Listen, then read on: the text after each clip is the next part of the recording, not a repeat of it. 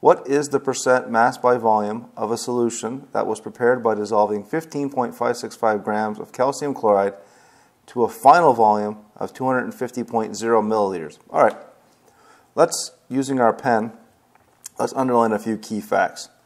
First, we need to know the percent mass by volume. So that's probably pretty important to know what we have to calculate.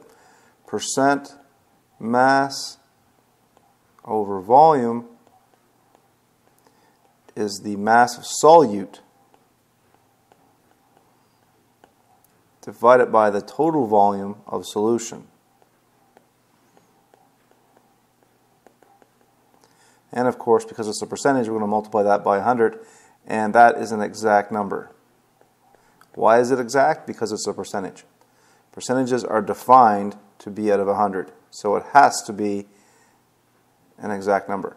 Now, this number here and this number here are going to be measurements, so we're going to have to round using those.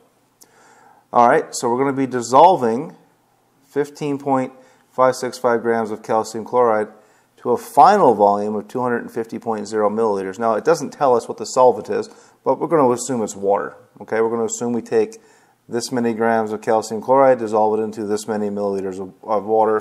Total volume, I should say, not that many milliliters, but the total volume of the solution will be that at the end of all this. Now, percent mass over volume equals this number here, 15.565 grams divided by the volume, which is right here, 250.0 milliliters multiplied by 100. Grab your handy-dandy calculator. I'll use my cell phone calculator. Seems to be pretty convenient for everyone these days.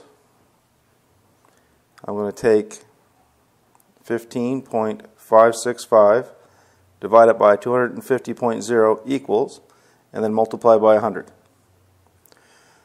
The answer I get on my phone is 6.226% M over V. Now, let's look at our numbers. Here we have 4 significant figures, and here we have 5 significant figures, and this is exact.